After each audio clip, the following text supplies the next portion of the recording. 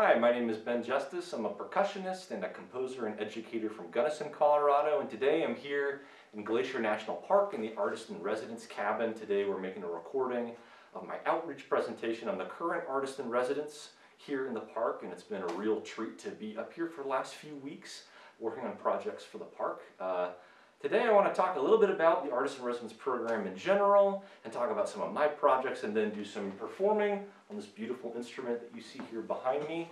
Normally when the Artist in Residence comes up to the park, they're going to do a few public outreach presentations that are, well, done outside, usually in public, or maybe in one of the visitor centers or in an education center. Right now it's the end of July in 2020, and there's currently a worldwide pandemic going on caused by the novel coronavirus, and the U.S. has been particularly hard hit. So it's in everybody's best interest that we try and minimize mass gatherings. So unfortunately this year, it's not possible to do those public presentations, so that's why we're filming today. You'll also notice that I've got a mask on. That's really to keep myself and our awesome film crew here safe during this presentation. So a little bit about the Artist in Residence programs and why parks have Artist in Residence programs. Well, really, going back to the late 1800s, painters were making really beautiful art of Western environments and landscapes and sending a lot of that artwork back out east to where a lot of the policymakers were to try and influence and help gain knowledge of these really beautiful places out west with the goal of preserving them.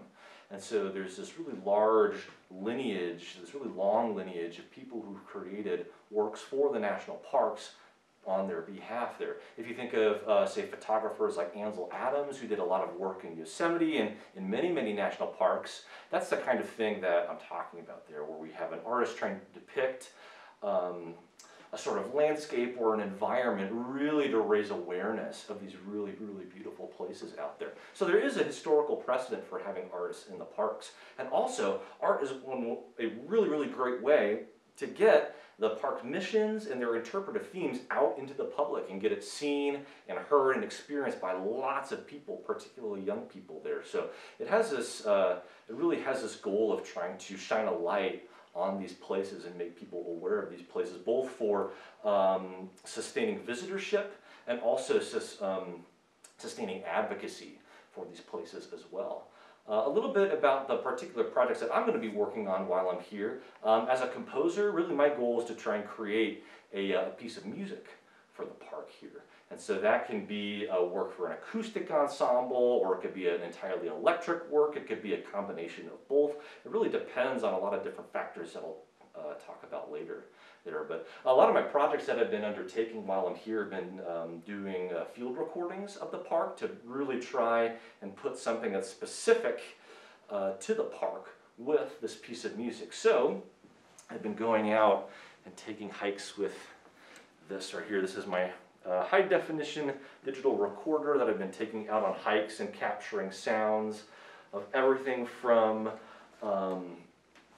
grouses that I've seen on the trail and varied thrushes up near Avalanche Lake and glacial runoff coming down from waterfalls. And maybe my favorite sound so far is that on the trail up to Howe Lake there are all these burned trees because it's been an old burn area, and as the wind blows in a particular direction it passes through these husks of these burned out trees and creates this really haunting whistling sound that hits these different harmonics. It's very, very it's very spooky. It's a very, very interesting sound. And so I'm really collecting these sounds because I might use them in a piece, but I also might use these as like an inspiration, as a sort of like a sonic memento to take with me if I'm working for an acoustic ensemble like an orchestra or a concert band or something like that. I can go back and listen to these pieces to maybe help with writer's block or gain inspiration and put myself back in the past when I was actually in residence here. So it's been really, really wonderful to be here. This cabin is absolutely beautiful. It's a really inspiring place to work. The Artist in Residence process in terms of being awarded a residency is a little bit like writing a grant. You typically have a proposal that you write and say, here's the project that I'm hoping to create, or I want to do a piece in the style of X, Y, or Z, and here are the specific tasks that I'm hoping to complete within the park while you're in residence, and also what your public presentations might look like and what's the feasibility of doing those. What kinds of support are you going to need from the park, and what can you do to share that park's, well, beauty and the interpretive themes and the missions of that park with a really, really wide audience. For composing, it gets a little bit tricky because it's very, very abstract, as opposed to maybe a landscape painter who can do a really, really exquisite rendering of Lake McDonald or any number of the really, really gorgeous places that are here in the park. With audio, it's much, much more abstract. Unless you've got program notes or some sort of other explanation, it's kind of hard to connect these things and make something that's identifiable to a particular park. And so for me, this might mean taking the recordings and making a collage out of them, or taking the recordings and splicing them and adding audio effects to make a much more complex aggregate work from them. It might mean just making the recordings and using them as inspiration for an acoustic piece, because with composition, if you're writing for other people, well, you're reliant on having groups to work with at the time that you want to have that performance. So in a few months, the project might evolve and I might say like, hey, I have an opportunity to work with a really dynamite choir. I actually want to take my piece and pivot it so that I can have the greatest outreach and the greatest, and really reach the most people I can with a particular work, depending on who's available and who can perform with that particular piece there. So that's a little bit about the project I'm undertaking here. My ultimate goal is either with using the recordings or in a lot of different forms, either slicing them up into smaller parts or by using them wholesale, maybe as part of a collage, to try and create the best art I can to really raise awareness of all the really beautiful things going on in this park. So I want to talk a little bit about this enormous thing that's behind me. This is a marimba, and so I'm a percussionist, and so this is one of the main instruments that I perform on, and I was really lucky to be able to bring this instrument up here and to rearrange the furniture in the space to get it to fit.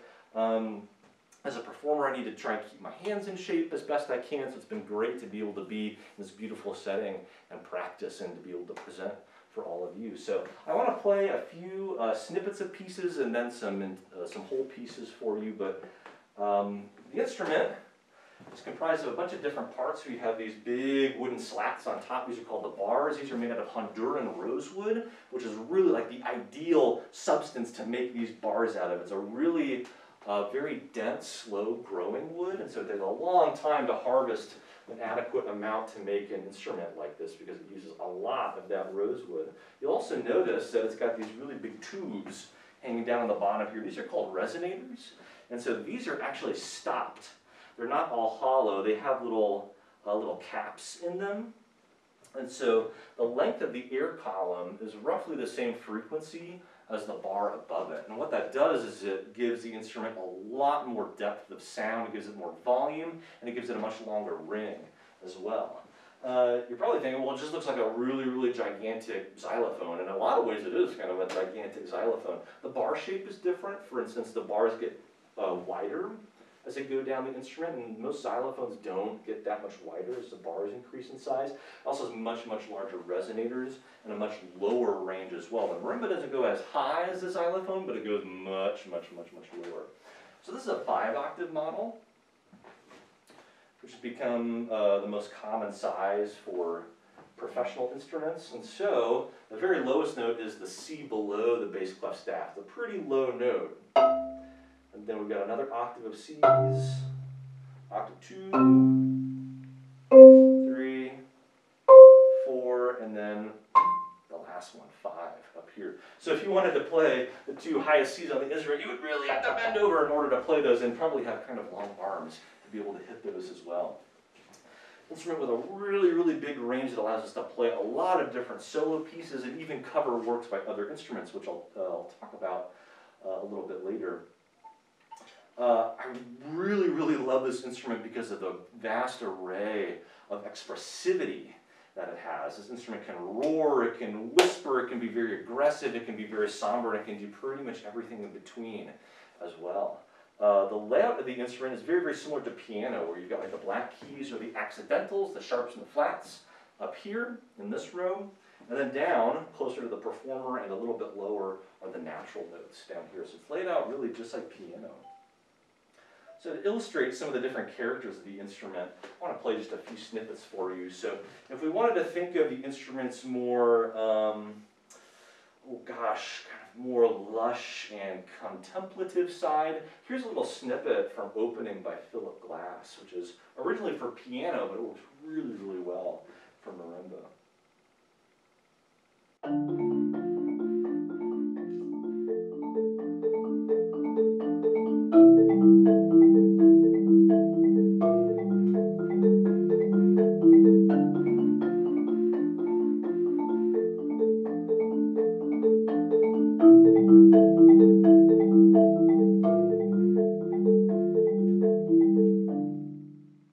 So that piece is considered to be like a minimalistic work because it uses the same rhythmic pattern of 1, 2, 1, 2, or 1 and 2 and against groups in threes or triplets up here. 1, 2, 3, 1, 2, 3, 1, 2, 3, 1, 2, 3. And these patterns interlock with the hands. And that triplet and eighth note pattern lasts for the entire piece. It goes on the whole time. And so really the rhythmic techniques at work are very, very minimalism, but we're moving around different chords and different patterns with the notes there. So that's an example of the softer, a little bit more delicate side of the instrument. It can also really be very, very aggressive as well. Here's the beginning of a rhythm song by Paul Smadbeck.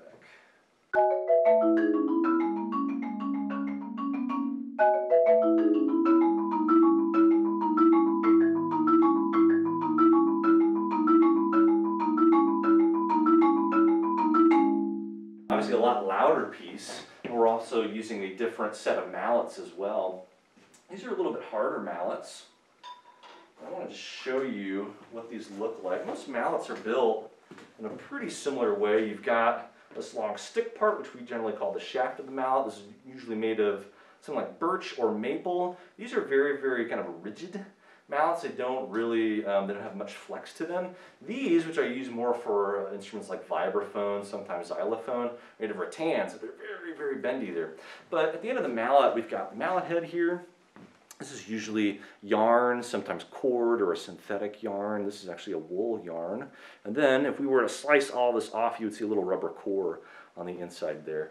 You're probably noticing that sometimes I'm holding 4 mallets, and that really allows a marimbist to play things like chords, or things like permutations, which are these patterns of different mallet combinations as they move around. So, if say you've got some chopsticks or some spoons at home and you want to try this out, if you wanted to hold 4 mallets, you would hold it kind of like this. You do kind of separate your hands like that, kind of live long and prosper, and then grab this outer mallet with your fingers like that, and then your inner mallet, you're going to hold it in the center of your hand with your middle finger, and then wrap your thumb and your index finger around. If you keep your thumb flat, there you should be able to roll inside mallet or chopstick or spoon or whatever you're using there at home around like that. So if you needed to play a really close interval, like notes that are right next to each other, you can move your thumb in, and then you can separate them out if you needed to play a really big interval like that. So that's kind of the general way you can hold 4 mallets. That's one way to do it. There are some other grips as well that different marimbas will use, or sometimes even switch grips for different pieces. So I mentioned, I kind of alluded that the instrument, well, is really, really quite large, obviously. And one of the reasons it's gotten so big is that composers have written more and more music for this instrument. There's been a lot more serious solo music written for it, and composers, well, they want more notes to work with, especially in the lower range of the instrument. And this is about as big as this instrument gets. You can find models that have a few extra notes on the high end, though those are fairly rare. Another one of the reasons why the instrument has been expanded is that we really like to cover music by different instruments, especially the cello. The cello has a sort of similar timbre. It's this really lush, resonant sound. And the instrument has been expanded to that really low C because if you play on the very lowest string of the cello, it's that same note. It's that same low C, which means that we can play just about any music that a cello can play, with some exceptions when we get into things like extended techniques that The cello can do, the marimba can't, though the marimba can do a few things that the cello can't. For example, play simultaneous 4-note chords. It's possible to do on the cello, but it's very, very difficult to get all 4 strings at once there. And so, this is one of my favorite pieces. This is originally for cello, but it works really, really, really well on marimba. This is the jig from Bach's Third Cello Suite in C.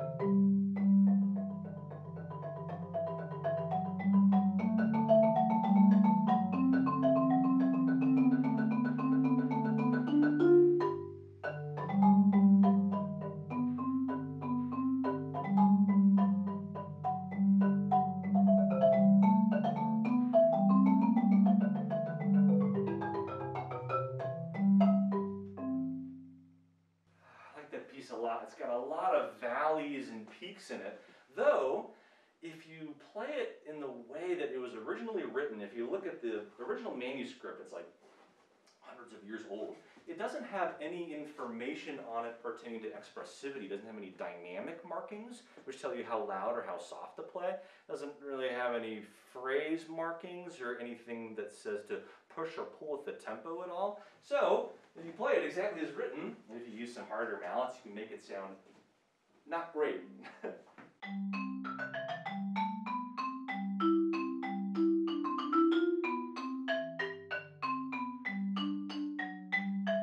It's like the notes and the rhythms are technically correct there, but it's very digitized and very computerized sounding. You can also way, way, way overexpress and make it sound bizarre too.